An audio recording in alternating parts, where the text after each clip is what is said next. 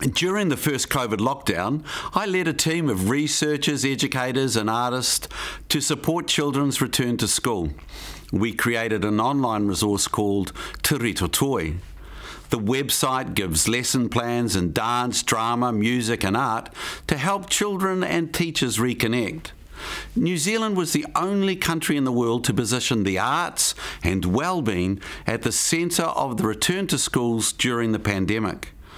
Rito has been accessed by over 60,000 individuals in 114 countries with over 400,000 page views. It's been used to support schools in more recent crises, including the floods in New Zealand and the fires in Hawaii. Rito was redesigned to be used in schools after any traumatic event and was endorsed by the New Zealand Ministry of Education.